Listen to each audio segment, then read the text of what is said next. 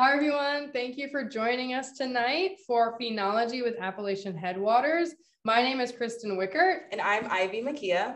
And we're going to start tonight by going over a quick outline of the topics we'll discuss tonight. First off, I want to say thank you for joining us. We're going to learn about who is Appalachian Headwaters. I'm sure some of you have seen us on Facebook advertising for a couple of events we have coming up, like nature walks and educator workshops. So we'll go over who we are and what we're hoping to do in West Virginia. We're going to talk about what is phenology for a main portion of this talk. Why is phenology important in understanding climate change? How we can document phenology, utilizing apps like iNaturalist and Nature's Notebook. And we'll show you a few observations that have already been studied by scientists that we're going to talk about phenological trends. We're also going to tell you about our exciting new project, the Phenology Trail, that we're going to establish at our park here in Greenbrier County. So you may have heard of us a few ways, and I'm going to let Ivy describe all of the different ways that you may have heard of us. Hi, I'm Ivy. I'm an environmental educator with Appalachian Headwaters. So Appalachian Headwaters is a nonprofit organization focused on community development, ecological restoration, and environmental education throughout Central Appalachia. So one of the programs that we run is Camp Waldo, which is an environmental education summer camp for 4th to 8th graders in Hinton, West Virginia. We also have restoration projects on reclamation sites, mine sites. We also have Appalachian Beekeeping Collective, ABC for short, which is a beekeeping co-op for all ages. We also have a number of community science projects that we run, like the nature walks and the environmental presentations like this one. And we also have the environmental education program, and through that program, we have a high school internship. We also offer scholarship for high schoolers. We have an upcoming educator workshop and more to come in the future. And we also have the Native Plant Project, where we are currently growing about 16,000 native plants, which are going to be planted and live at our Appalachian Pollinator Center here in Greenbrier County, where we have 150 acres that we are planning on planting wildflower meadows of native plants. We do have a pond. We also have high ridges that are filled with oak trees, and we have supplemented the entire area. You can see our awesome diagram down here. We have planted over 600 trees that are native varieties, and we've done a lot of native plant surveys in the area. It's been a lot of fun. But the plan for this pollinator center is to build an environmentally friendly designed education center that has a conference room for about 150 people. So organizations like yours can contact us and ask us if you'd like to have us present to you for a certain topic, or maybe we can host an event that your organization is doing. We'll also have a education lab, which will have microscopes, soil sifting devices, and we hope to host classrooms there to teach them about the wonderful and wild state that we all live in and love. And the property will have native plant gardens with educational paths. You can see one right here that we are taking those 16,000 plants and putting them in next spring. And all of this is slated to be finished in July of 2022. So that's this year. And we currently have that large environmentally friendly building being built. It's really exciting. Every time we go there, there's a new development, and it's exciting to see the future of the Appalachian Pollinator Center. But currently, it's only available to scheduled events and tours that are usually led by myself and Ivy. And we're preparing for it to be part of the community in the future, where there'll be more open access, and we are establishing some trails with educational signage, and we're going to have a couple of events there. But that's all in the future. But one of the reasons we're talking about the Appalachian Pollinator Center is because we are working on establishing a phenology trail there. So we're going to dive into what is phenology and have you understand it, so that way hopefully you can join us on one of these tours down here in Greenbrier County. So let's start by talking about what is phenology, right? Phenology refers to phenomena, right? So pheno translates into phenomena, and ology translates into the science of. So this is the science of phenomena in nature. We look at the perennial events. We look at the perennial events and like annual markers throughout the season to see what is happening with a plant, a butterfly, a snake in their life cycle. But these things are being impacted by climate change, which is really interesting because it's actually something that we can measure in our park in Lewisburg, West Virginia, and we're hoping to contribute that data to scientists. And this term has been around for a really long time. It was first used in literature in 1853 by a botanist, but now we're actually discovering that we have the tools to really make large observations of what phenology is, and we're hoping that we can teach you how to contribute by monitoring phenology in your backyard. So factors that contribute to phenology, this changing of cycles, these annual perennial events in organisms, are things that are really easy to understand, like sunlight. And I included this picture here to show that if any of you have a shaded woodlot as a backyard, the back of your yard, right, it probably doesn't have a lot of plants here, or if the plants that are here are the same as here, they're not doing as well or progressing as much in their flowering or producing of seeds as the plants that are out in full sunlight. There's also the factor of temperature. So we have this cute little lizard hanging out here on a rock, and when temperature in these cold-blooded animals gets to a certain point, it signifies them to do certain life cycle processes. That's the same for plants, all sorts of things.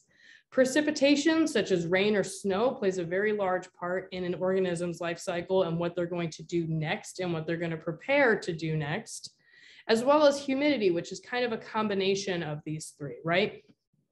And there's other life controlling factors. Just like every type of science, there's a weird caveat or a weird factor of it that influences in a big way, such as chemicals that might be in the environment that dissipate out at different times of years, or maybe enzymes that have certain chemical boundaries, right? So we all have enzymes in our body that make us be able to break down food or to turn some kind of food into energy. These enzymes are in living creatures just like plants and this cute little lizard here. And phenology is something that we can study year after year after year. So here's a graph that has a calendar year here at the bottom, and the particular thing it's studying is NDVI, which isn't important. What's important in this example is just looking at the graph. So we can see that we have a start phenology. So the first time someone looked at an organism's life cycle, it followed a thing where it was inactive, and then April, it just did its thing and petered out for the next year. Well, phenology can be impacted by shifts in when it happens. So we can have things occurring earlier, like this green dot, and we can also have a broadening of season, like this dark blue dot. So we can have seasons expand when we have things that are affected by the sunlight, the temperature, and also the amount of precipitation. And we can even have changes in amplitude, which means occurrence, right? So it's kind of like the intensity, which is represented by this pink line. And why does understanding phenology matter? Well, there's a lot of reasons, right? So we kind of are focusing a little bit on how interesting climate change studies are with considering phenology, but we can look at things like studying phenology can help us prepare for impactful events in farming, right? I'm sure some of you are familiar with the Farmer's Almanac, right? And you know about frost dates. Well, that's based off of many years of studying phenology and knowing when plants emerge and when the weather is doing this versus that in order for you to grow plants successfully in your garden. They can help us protect vulnerable species because we can know that there are certain organisms that only live within this temperature range. And if the temperature range just goes over here, we might not see that organism anymore. And invasive species management, which we have a whole slide about. We can understand subspecies and speciation. So if any of you are mushroom hunters, you probably know that this is a russula, which is really common in West Virginia, but like, you'll just say that's a russula because that's how it is. But when you start to learn that you can identify that there's different species in this tricky genus of mushrooms, they can actually be told apart partially by the fact that one of them fruits in May and the other one fruits in July. So we can understand what kind of subspecies or species we have based off of when they fruit or bloom or emerge. And phenology might explain range extensions or habitat condensing, where it's actually getting smaller for organisms. We can care and provide food for habitat for pollinators for a balanced diet, like these monarchs that are visiting some goldenrod down here. Goldenrod is that beautiful yellow flower that's all over West Virginia in the fall. And if we didn't have fall blooming food for these migrating monarchs, they would be in a lot of trouble, right? And they can help us monitor trends and prepare for changes in our environment. Because if we have someone who's paying attention that the goldenrod are starting to bloom later and later and later, this might become a problem for our migrating monarchs. And climate change will impact phenology, and it's a real thing to start to consider, but we don't have a lot of information, but we have a lot of grad students, we have a lot of scientists, and we have a lot of community scientists like you and I that are contributing to make this story more in depth. And so burning fossil fuels and meat production at our current rates are expected to influence the temperature of our planet around an average of 2.7 degrees Fahrenheit, with kind of a big range between 0.3 to 8 degrees Fahrenheit. So 8 degrees, right? Think about the difference between 90 degrees Fahrenheit and 98 degrees Fahrenheit, besides being a really bad band back in the 90s. But 8 degrees, that's a lot. But the fact that this will affect things that are like, we're sweating and we can go in the air conditioning, but a lot of organisms can't in our West Virginia state, right? So we can monitor these phenological events and help scientists better understand the impacts of climate change and the problems that they might impose on an ecosystem, such as there's implications for carbon cycles, availability for fresh water, resource production, such as fruit, vegetables, and timber. And there are actual observations down here. This USGS map is showing that there are vegetables and fruits that are blooming 20 days earlier because of changes in temperature that they think are associated with climate change. So ultimately, this information serves to better inform us on how the severity of an ecosystem collapse might happen, but we can also do things to hopefully help this problem, right? This is not a scary talk, it's just a factual talk, and it shows you some really interesting stories and things that you can do to help out in monitoring phenology. And this is just a really good example of hands-on West Virginian examples I wanted to share with you, because if you have a garden, right, if you eat wildflowers, vegetables, you might have to do something called stratification of your seeds, right? Where there are things within the seed that control the amount of temperature that it needs in consecutive amount of days for it to germinate, right? So there are certain like thresholds of degree days that organisms need to thrive. So that affects us and how we can plant things. And then also things like disease prevention. The longer we have of colder winters can prevent things like this happening to our strawberries as much. And it also can kill unwanted pests like the hemlock woolly adelgid. So this is something that's hit West Virginia forests pretty hard. It's a small insect. If you go for a hike anywhere in West Virginia, there's a pretty big chance you're going to see these small little bugs on the underside. Well, if we have enough cold weather in consecutive days, they can be killed without the use of pesticide and stuff like that. But since weather is becoming warmer in the wintertime, like we just had rain here today instead of snow, these can be a problem and they can get worse and worse and worse. So I'm going to hand it over to Ivy to discuss what weather versus climate is. Hello again.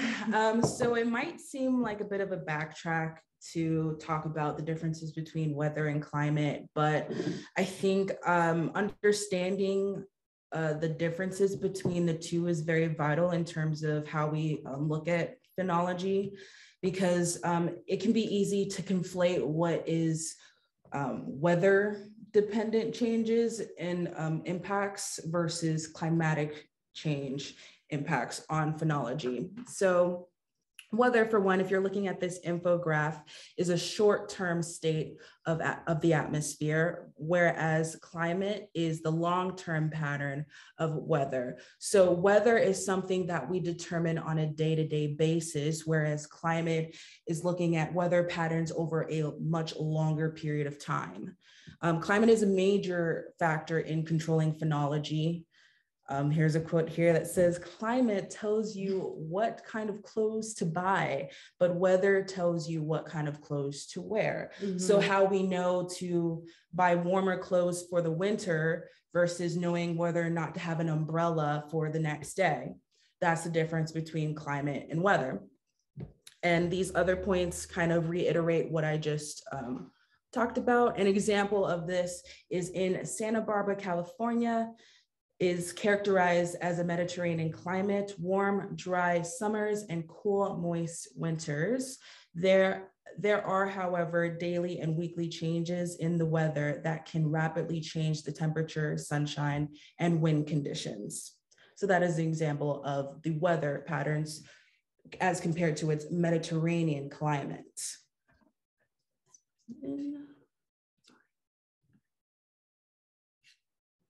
Okay, so this graph shows how weather or climate is expected to change, or temperatures are expected to change over the next 30 years or so.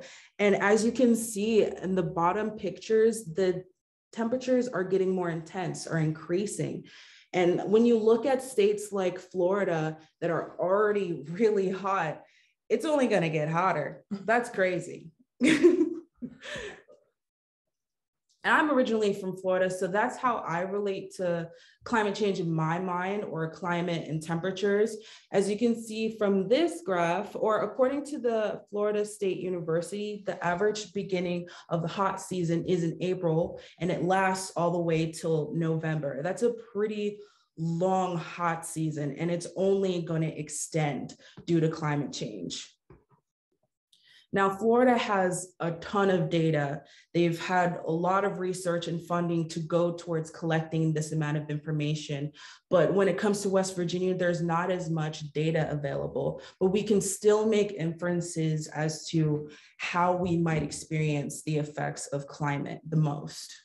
And the reason that there's more information for places like Florida is because, as you saw in that temperature graph, Florida is under more threat, right? So we're in a way very lucky to be in West Virginia because we aren't experiencing the crazy stuff that I'm sure you grew up with and saw like increase, but there were, hurricanes, large heat waves. We don't have that as much here, but we do still have it. It's just in a much truncated form, but it is expected to increase. So we will have more data, and we do have reasons to care about climate change here, especially when it affects phenology.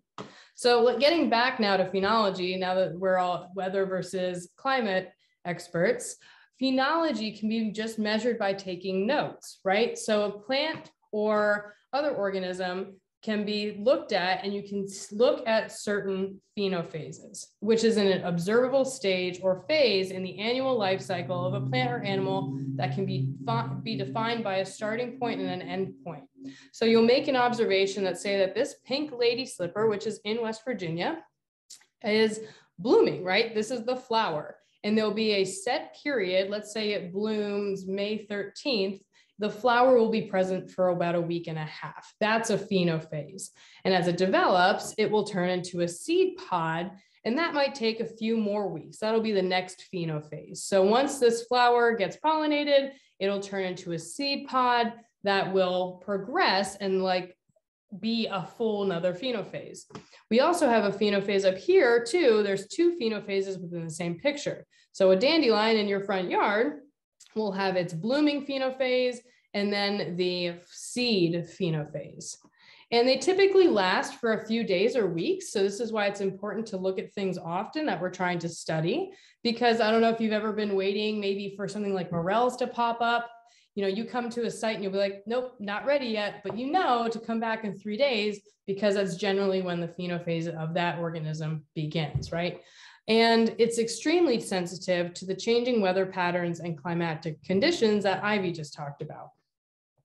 So what all experiences phenophases? Because I mean, I'm guilty of it even in this lecture. We've been just saying plants. Well, that's because most of the studies have been about plants because they don't have legs. So like you can easily go out and look at that pink lady slipper over and over and over again because it's going to be there. And you can come back the next year and find that same lady slipper and check it out and document all the different phenophases to the day, even to the hour if you wanted. But within plants, right, we can look at the beautiful orchids of the pink lady slipper, which are very eye-catching, but we can also look at things like grasses, sedges, and trees. We can even look at fungi, bacteria, and slime molds, which are all different, but we lump them together because it's easier for us. But when a mushroom starts fruiting, that is a phenophase, right? Because mushrooms exist as hyphae under the soil. And then when conditions in the environment are right, it'll say it's time for me to put up a mushroom and drop out some spores. We also have birds.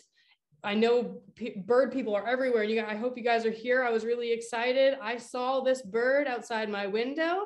Is it the wood warbler? I think it's the yellow rump warbler is what I saw, but it had its very distinct adult non-breeding plumage out. So that is a thing that matters with birds and their phenophases. Do they have the plumage of them mating or not? Or are they in their juvenile stage and they don't have adult plumage yet? There's also insects, right? So they have emergent states that we can expect.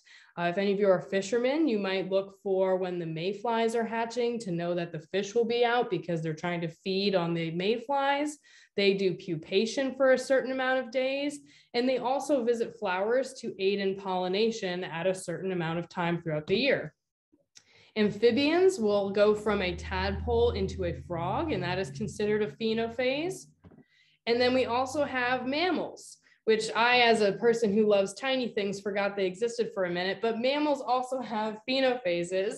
And right now, most of our mammals are going through the hibernation phenophase, but migration is also considered one. So we have our beautiful little bear in a den and cute little chipmunk, which actually hibernates. They completely almost freeze themselves and they'll hibernate for a certain amount of days over winter in the leaves. So how can we document phenology, right? And this is something that people go to school for to learn how to do because it's so obscure and scientific and specific, but you can also make a big difference by taking notes in a journal. I actually was just at the Historical Society across the street and they were referencing just regular old people's journals for important dates and things that were happening with trees and flowers. I was really impressed, but you can just take a garden notebook and take pictures and put them in there, or just describe what's going on in your garden and see how things change every year. Social media documentation, you can take photos of organisms that'll be date timed and stamped, right? So that way we know what kind of organisms are doing what at certain times of the year. And we can also join naturalist groups that do forays or surveys and document what and when, because that's the important thing with phenology, when you saw specimens doing a certain type of phenophase. And I wanted to include a bunch of the clubs you are lucky enough to have in West Virginia and should be a member of because they're full of great people. The West Virginia Mushroom Club, the West Virginia Entomological Society, West Virginia Native Plant Society, Appalachian Herpetology, which has a West Virginia Herpetology Club, our society, and then also the Mountain State Birders. And I wanted to show this picture down here where these people are going on a mushroom foray, and there were a bunch of experts in attendance who can help you learn about these things and are happy to nerd out with you and tell you all about what's going on with these organisms so you can document them. And there's also a few ways that are more modern, such as the electronic applications on your phone or on your desktop computer that you can contribute to specific programs by making observations with photos. And my favorite one is iNaturalist, which is that's an awesome name. It's just for taking photos or sounds and uploading them to a server for people to identify. This is the website, iNaturalist.org, and you can make an account on your desktop or laptop computer, or you can download an app on your phone by going into the App Store or Google Play to look for iNaturalist. And you can contribute your expertise of biological organisms and help ID species. You can submit observations with the camera in real time, or you can access photos that are inside of your camera roll on your phone or on your camera that might be time stamped. So remember, this is a phenology talk, so the time is very important. You can look at GPS location services and know that certain areas are affected by climate. Just like, think about if you were in Pocahontas County and how you might see an organism at a different time than someone that's in Monongalia County or all the way down here in Greenbrier County, right? And this is just a fun little video to show you about how you can use iNaturalist. This is just a screenshot of my phone. So this is down here, look at that, Green Bank and Durban, all of these little dots or observations that people have made. And you can click on those observations and you can see what they are. So this is one that I clicked on and it'll show you that someone took a picture and the computer guessed that it was the Allegheny dusky salamander. And then Sarah, I know she's actually a herpetologist and she was an expert that went in there and agreed. And I know a little bit, so I also agreed and made it into a research grade observation. But you can also make observations with your camera. So those are some spotted lanternfly on my desk. They're not a threat, they're dead, but you can take a picture, right? That's what my camera was doing. And it makes this observation and the computer will make a guess. So it's pretty sure that this is the genus Lycorma. But it guessed that because I am all the way down in Lewisburg, right? And there's no spotted lanternfly down here in Lewisburg. So I wanted to increase the accuracy by going up to where that insect was actually collected, which is up in Martinsburg in the Eastern Panhandle. And look at what the computer did now that it had the location observation, right? It had a better algorithm guess of what it saw based off of the date and the location, and also what the picture looked like. So here's the top suggestion now of being spotted lanternfly because it was visually similar and seen nearby, and also it takes into consideration the date. Well, the date is wrong, but it takes into consideration the date. So normally when you take a picture, it did implant the date there, and you can go in and you can change it in case you go back in your phone and look for something. You can make it an open observation so everybody can see it and know where it was. And you can also make other little side observations. And if you want, you can put it into a project so experts will directly see it. And we'll talk about that in a second. But that's how easy it is to make an observation on iNaturalist. And what happens when you upload that observation is that members of the iNaturalist community will help identify it, a lot like Sarah, the herpetologist, and myself did for that dusky salamander. And super duper experts will be able to see it and confirm it as well. And I asked Heather if I could use her photo and she said yes, but she is an expert that I actually use with my job now when I study wasps and bees. And she is a curator on iNaturalist and also identifies, look, she's identified over 21,000 species on iNaturalist of wasps and bees. Oh. Yeah, she's pretty impressive. So she is a real life example of the experts that go to school for all the years so you don't have to identify things that you submit to community science projects. And you can also add your observations to projects, and so can people like Heather or anyone really. And there are examples of phenology projects on iNaturalist I read already because people are really interested in it. So here's a whole project that's only dedicated to red maples and when they bloom. And there's other phenology projects, like here is a North Carolina National Park Service. They wanted to see what flowers bloomed in April, May, June, July, and you can set up programs like this for an area and also for a time frame.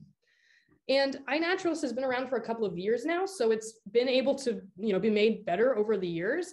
And it can use the data that it gets from photos called the metadata. So it'll get that location and the timing for the phenology analysis. And it can make really simple charts for you if you just click on the information of the organism. So here's that spotted lanternfly. And if you see this, you should report this because it's an invasive species in West Virginia. But you should report it to the West Virginia Department of Ag. But this graph is right in that same page when you learn about the spotted lanternfly. It shows you that it's been observed from April to November. And this helps professionals know that they should be looking for it in the field season of April through November. And really, you know, this is when they can write grants and try to figure out what to do for the next step. And it's getting so good that this app can actually tell you different life stages of the insect. So here's the big, beautiful spotted lanternfly. And underneath it, there's a picture of the adult. This is when it's young and it doesn't have wings yet. And these are the eggs. And so those 3 different observation types have been entered. So these are phenophases, right? These life stages are phenophases that have been marked as being present for different times of the year. And iNaturalist might seem like a fun little Pokemon Go thing on your phone, but it's a lot more scientific than that. And because it has people like Heather and myself going on there and identifying things who are professionals and are obsessed with bugs or birds or whatever, it can actually contribute to scientific papers. And since its creation, iNaturalist has been officially cited in more than 2,000 scientific papers. And there'll be, some of them are actually about phenology, and some of them are about climate change and how they're seeing things like fewer butterflies are being observed in the American West because of warmer and drying landscapes. So there's scientists who are looking at climate information, matching it with the normal phenophases of insects or birds or whatever, and it's not matching up and it's showing a decline or in some cases an increase. But if you get really into learning all about this, there is a forum where you can talk all about this stuff and you can learn all about these different papers here. And this talk it is being recorded and it will be sent out. So you can watch it, pause it, copy that down and put it in and learn away. There is another app that's called Nature's Notebook, which is very specific for phenology, where it's tracking information that users like us will put into it. And the USA National Phenology Network will use it in conjunction with organizations like the USGS to map out phenological occurrences in order to predict things that will happen when the climate changes a little bit. But it was made in 2009. And it has the user make a physical site, right? So you'll go out and you'll map your backyard or you'll map the park you work at. And really, it's not as user-friendly as iNaturalist, but that's because it's more vetted, because it's contributing to a national project. And it's more of a tool for professional land managers, but you can also do it in your own backyard. You do have to take certification courses so you know what's going on, which in some cases is very helpful, right? Because it's a training course for you to learn. So you actually know like what a phenophase is for a specific thing. And there's a ton of different projects that you can join on Nature's Notebook to study. And you'll look at the same individual plant or organism on a reoccurring basis that helps scientists know what's going on with phenology. So this person has their park here, and they would have things like the sugar maple that they go to mark what's going on with its phenophases. They would go visit it and they would have it labeled. So that way, every time they come out, it's the same tree and they're making accurate recordings of what's going on with the phenophases. And an example of that we're actually going to do here in Lewisburg, we're going to contribute the information from our park that I described earlier. We're going to take part in the Redbud Project and a few others, but this is what the information looks like. So we're going to go out into our 150-acre park. We have a specific area where we're going to look at the same eastern redbud trees, and we're going to document what time and date the breaking of leaf buds happened, when the leaves were emerging, when they were increasing in size, and other features like when they put out these beautiful little flowers. And this is helping scientists study things like climate change again, but also knowing when insects that come to those trees might be able to get a nectar reward, or when birds go and might be able to utilize it as habitat. And there's really, if you really want to get into this, it's amazing how many organizations that are professionally funded are studying phenology and phenophases. One of them, which is absolutely amazing, is the Xerces Society, which is actually named after this small little butterfly here. This is the Xerces butterfly, which was actually the first insect that has been, well, butterfly that has been connected as being extinct because of human activities. So they named this invertebrate conservation group after the Xerces butterfly, and they study all invertebrates. So you can see they have their muscles down here in their hands, and they're a really big part of looking at a phenological survey for monarch migration. Because again, remember, migration is a phenophase. And so when these monarchs are flying from Canada to Mexico and back and forth and in different areas, there are people who are contributing observations in their backyards for monarch migration, that there will be professional scientists that can then study the data and release reports that are saying that there are fewer or less monarchs this year, and then look at how the weather and climate was associated with that decline or increase.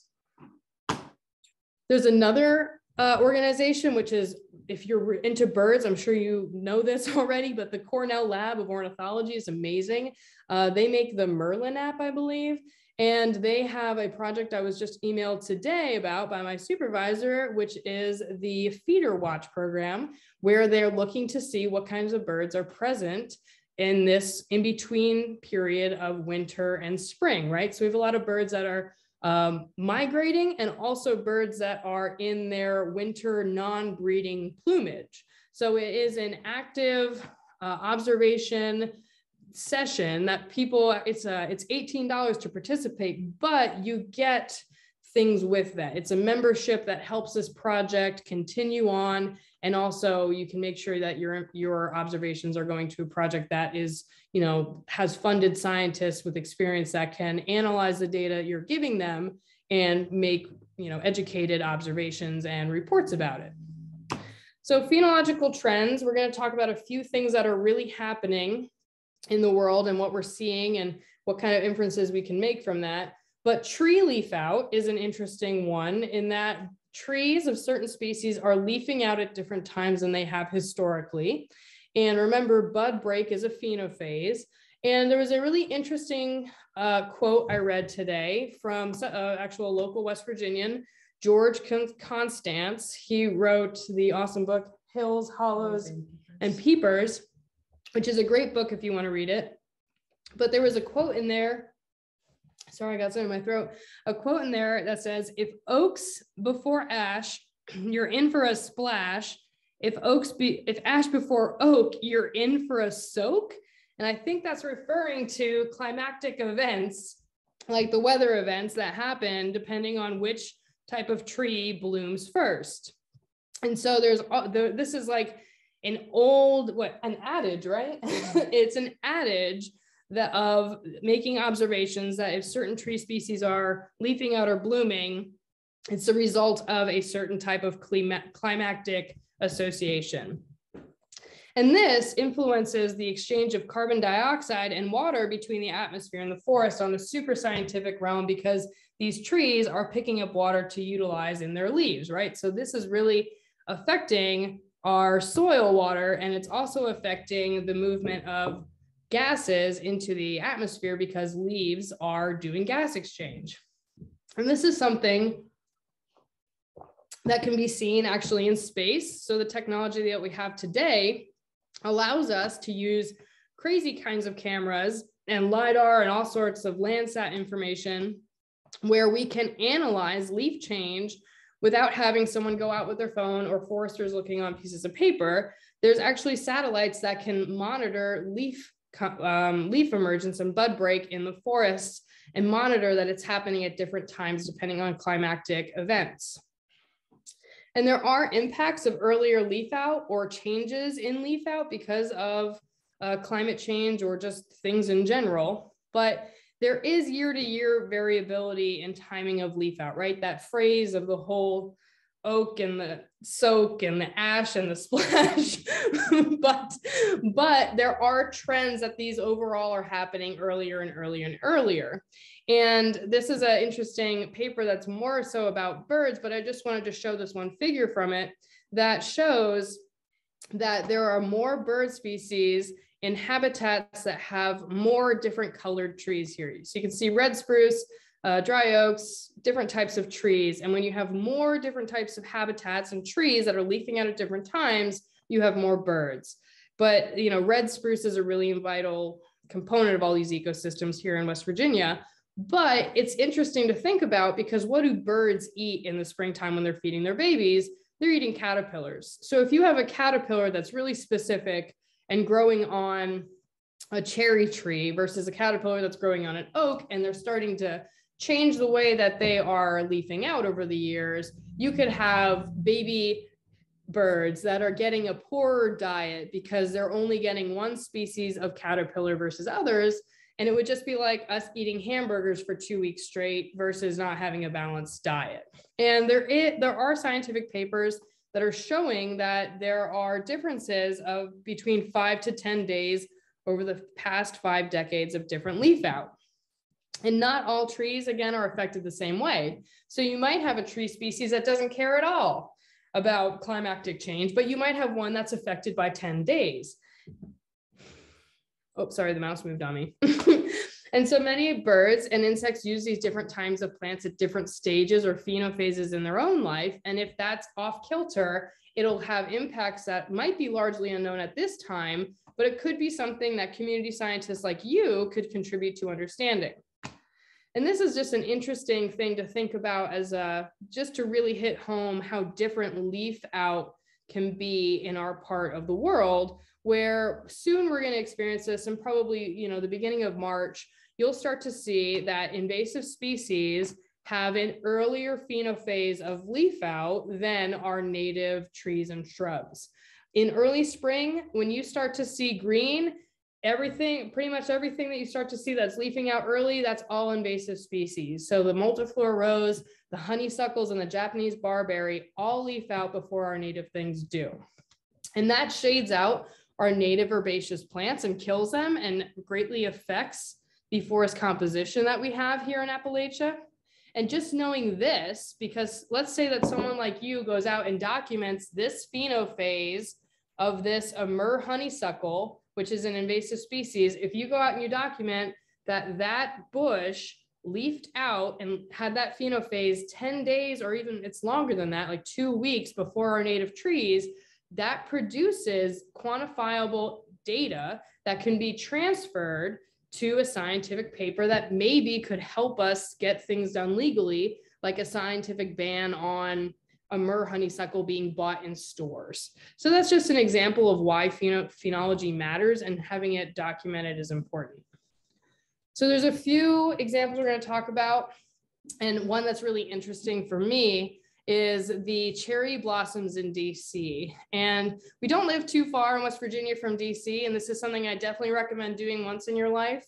Going in mid-March to April, that should be March 27th, I think. But going at the end of March to mid-April to see the cherry blossoms bloom in Washington, DC is an amazing experience. And the bloom times of these gorgeous flowers, because they're very obvious, have been documented and observed for a really long time, right? So there's kind of like a bias for pretty things, but they've been looked at ever since they were planted way back when in 1912. So that's, you know, just over 100 years. But people have been observing that, you know, generally there's not really too much of a difference, even though we start to see that there are trends with climate change. And even myself, oops, I've gone to DC and seen that there isn't much difference. So this picture on the left was taken way back when in 1922, and this picture on the right is my picture, but they coincidentally, I didn't plan this for this talk, I was there the same day, but I was there, you know, in 2019. So almost like 100 years, pretty close. These are blooming at the same time. So that should debunk my whole argument, right? For saying that phenology matters and things are shifting and climate change is real and all that, right? Like I blew it. I told you that it's not real on this talk, but joke's on you. There is a larger data set where these trees actually came from in Japan, because the cherry blossom trees in DC were a gift from the Japanese. And in the city of Kyoto, the blossoms have been blooming since 800. Yeah, they planted them a very long time ago because their civilization is a little bit more established than Americans. And they have been documenting these phenological changes since 800. So they've seen there's been some slight rises and dips, but overall, ever since the Industrial Revolution, when we started to burn things like coal and have a more commercialized and, industrialized life, we have seen the cherry blossoms in Japan have started to bloom about 2 weeks earlier than they were, like for an average, many, many hundreds of years ago. And we have phenological trends of our wildflowers here in Appalachia too. If you are a flower nut like me, you know that this is the spring ephemeral toothwort, the cutleaf toothwort, and this is the yellow trout lily. And there was a study of 111 years of data of the cutleaf toothwort and trout lily that showed that they are experiencing temperature that is warmer, and it's affecting the time that they flower. So they're flowering earlier and being more prone to being damaged by frost, which then affects the amount of reproduction that they can do, because the point of a flower is to make seeds. So if we have a frost that kills those early blooming flowers, they will die. And this over the long term could really affect the survival of a species in a certain location. And the study that I'm referencing found that there was an average of 0.91 days per decade over the last century where these plants were blooming earlier. So it's about an average of 4 days for these plants that are blooming earlier. And I know for people, 4 days, that seems like nothing, right? 4 days ago, we were right here. Time has not changed for us. But when you are a very tiny insect that only lives for a couple of weeks, 5 days is a lot, right? So that's like a good chunk of your life. So this is the West Virginia white, which is a endemic butterfly that loves cutleaf toothwort. And so if the cutleaf toothwort is blooming earlier and throwing that off key, that means that there are less days for this butterfly to lay its eggs on here and for its babies to eat because of changes to the climate. So another example of how climate is impacting organisms is that with winters becoming more mild and shorter, that means that the growing season is extending, but plants don't have the fortitude to last that long. So they seem like they're dying younger, but they're just blooming earlier. They just can't sustain themselves for as long as the season lasts. So that's another example of how climate has been impacting plants. Another good example is of how climate is interrupting these special relationships between flowers and insects. This example is of the early spider orchid and the miner bee. So what would typically happen is that the male bees would wake up several days earlier than the female bees, and then the spider orchid would kind of look like the female bee, and that would influence, that would cause pseudocopulation. The bee would fly onto the flower thinking it's their girlfriend and help pollinate the bee or pollinate the flower. But now the flowers are opening up later. So by the time that they open up, the female bees have woken up already. There's no need for the male bees to be attracted to the flowers now that their mates are awake. So that's another influence of climate on interspecial relationships in phenology. Another example is something that we don't quite see. Insects and other animals in general have a better sight than humans. So they're seeing different things that we don't see. Insects find flowers based off of UV radiation patterns that flowers have that go unseen to us, but as a way to respond to the changing temperatures and the increase of UV radiation due to the thinning of the ozone layer, flowers are now adapting and creating a bigger UV pattern. And this messes up how insects are seeing flowers. There's no longer that contrast. You can see how from the first photo, there's a contrast versus the second photo where it looks all black. This is causing insects to have a harder time finding flowers to help them pollinate. This also reduces their food source because they're not finding their nectar. That's another influence of climate change on phenology and interspecial relationships. And sometimes we're lucky enough with our boring human eyes to be able to see some of those color changes.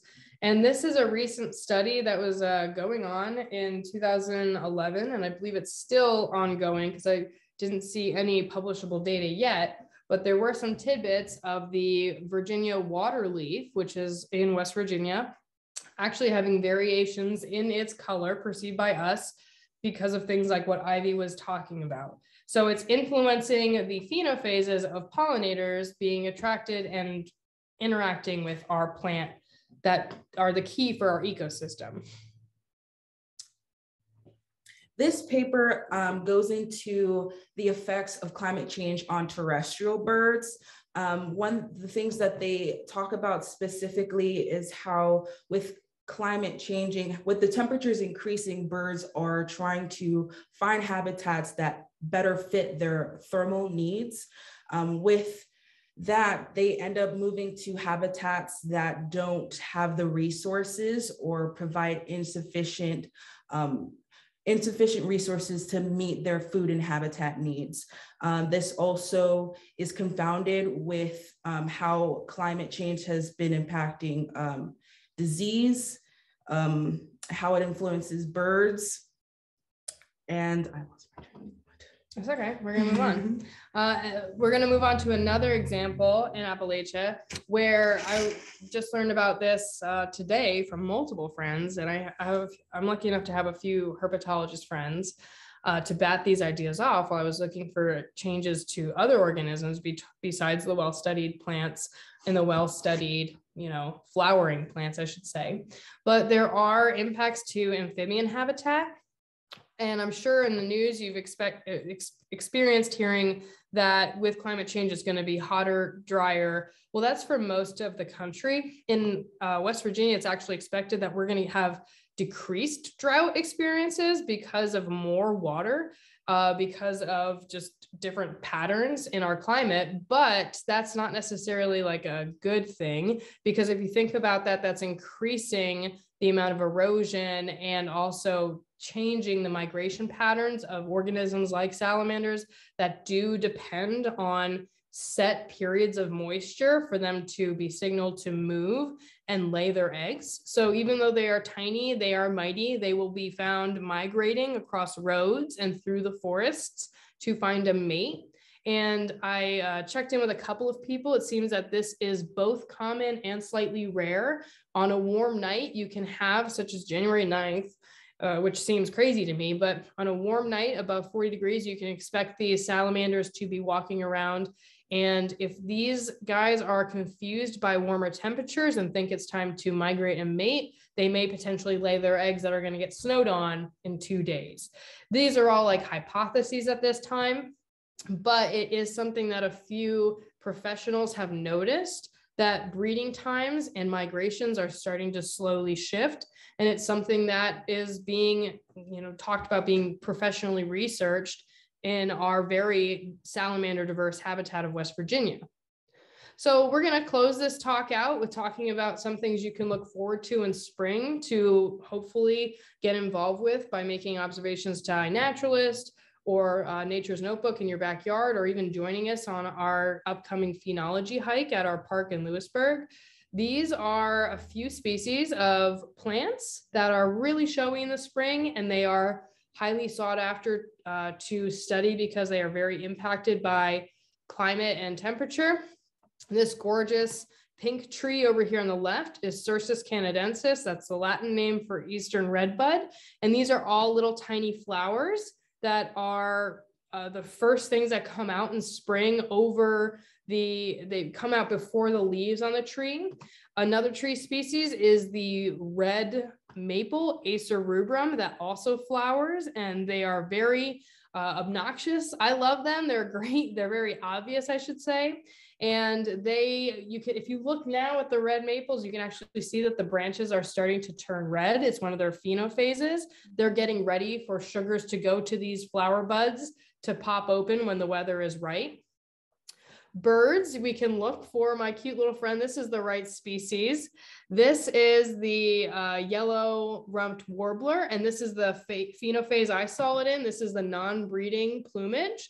Also, the sound of woodpeckers in West Virginia looking for bugs. I mean, I'm sure if you've gone for a walk in the woods in spring, when it's a little bit cold out, you'll hear the it's the woodpeckers that are starting to react to another organism's phenophase, insects, right? So there's a bunch of insects that will start to wake up inside of the wood. And so the woodpeckers will start to forage for them.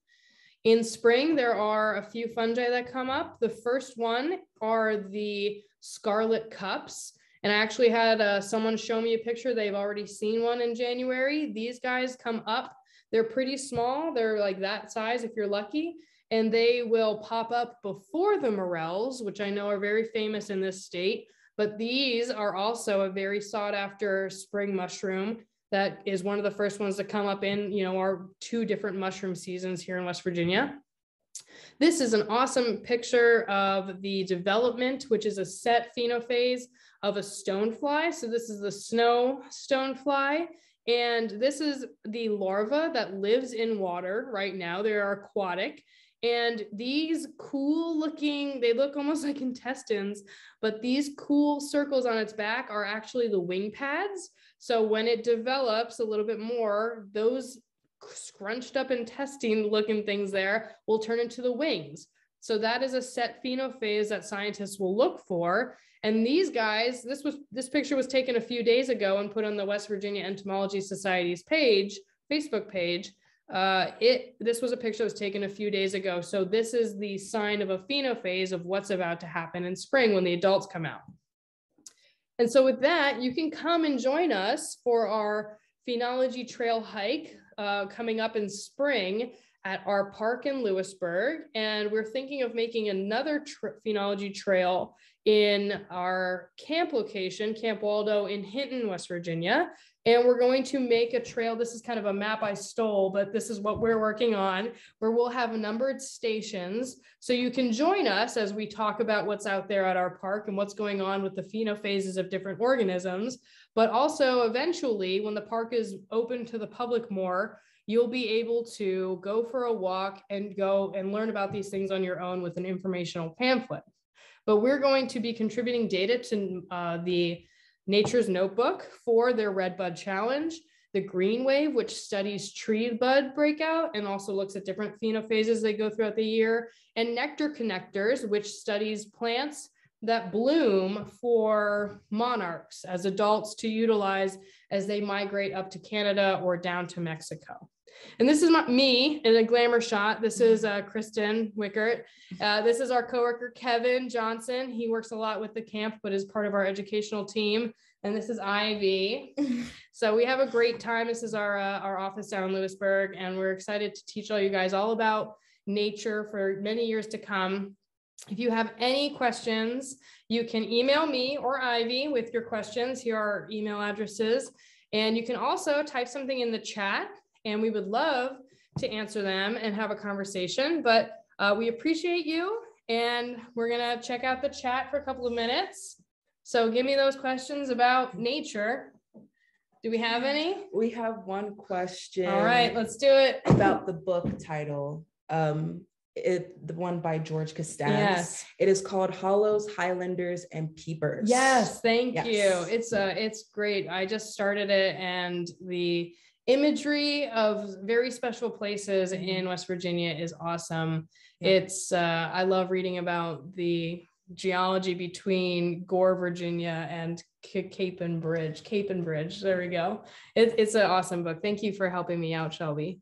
As someone who's from Florida, I think this book is so enlightening in terms of learning about Appalachia. It's specifically about Appalachian mountain ecology. So it goes into the history of it and how, it might have come to be and how species are the way that they are. And it kind of talks about evolution, how that could have shaped how wonderful and wild the mountains are. But yeah. There it is. I found it on my many book. There we go. This is a promotion for the book. This is not my camera. This is the book. It's a very nice book. Yeah, okay. It's great. We have some more questions. Okay.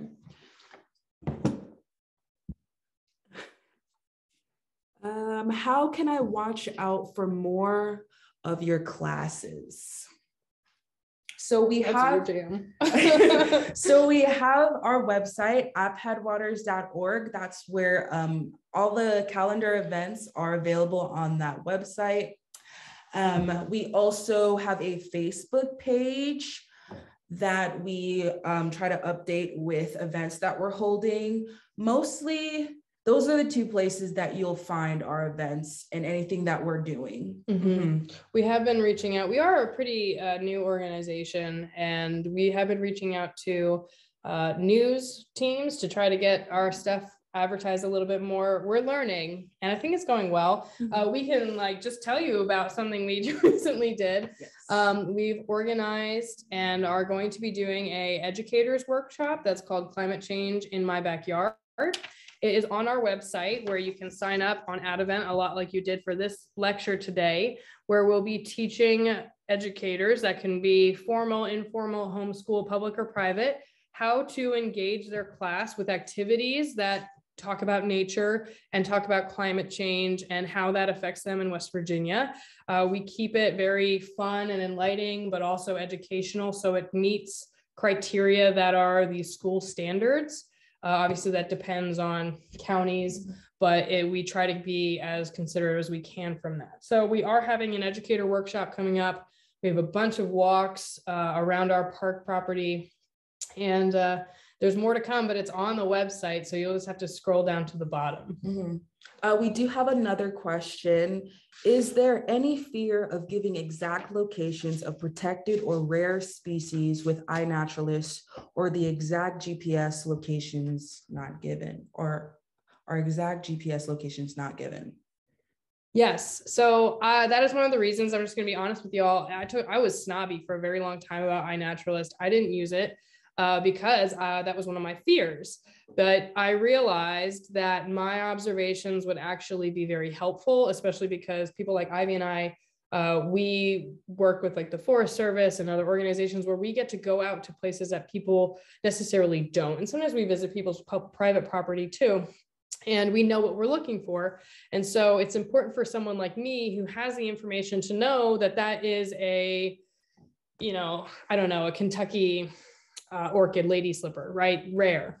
I should be the one that makes that observation, but you can edit where it is, and you can make comments, and you can obscure or make the observation private. So I actually just uploaded a Kentucky lady slipper that I found this summer, and I purposely put in the notes, this is not the real location. I also took it upon myself to alert the Ohio Department of Natural Resources and wherever it was. And so the professionals knew where it was in order to protect it.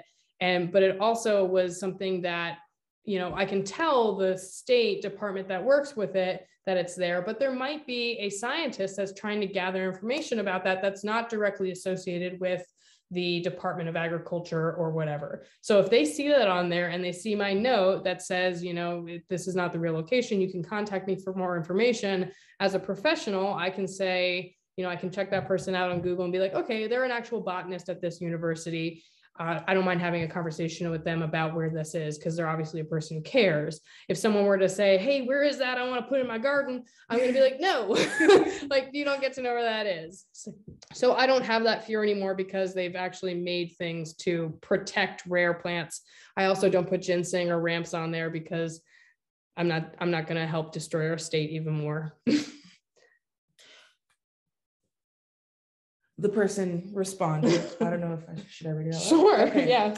I have been snobby as well and didn't know about the location in it. So thank you. Thank you, Kristen. Yeah, I could talk about that forever, but the people, iNaturalist has gotten a lot of attention now, and more professionals use it. So I think it's better to put it on there and obscure the location, and then let that observation contribute to protecting the species, instead of it being something that will disappear when you disappear. Oh. It's true, right? Yeah. I'm so jealous of all these botanists that have lived here forever, and then all that information just disappears when they pass. It's really sad, but yeah, with iNaturalist we can live on forever. Yes. What else do you got? I think that is all for the questions. We got quite a few people saying thank you for the great presentation and that they loved our enthusiasm. Thanks, guys. We appreciate it. We will be doing more talks like this, and also more in-person walks. So if you're ever coming down to Lewisburg, we have some great food. We have a lot of fun stuff going on down here, especially in the summer. And you can come to our park for our leaded guided tours. And eventually, that might change a little bit, but things are happening, and we're really excited, and we really appreciate you for joining us tonight. Thanks for spending your Thursday night with us. And if you have any questions, like I said, there's our information. Feel free to send us a few questions, and we'll see you outside, hopefully. Bye. Bye.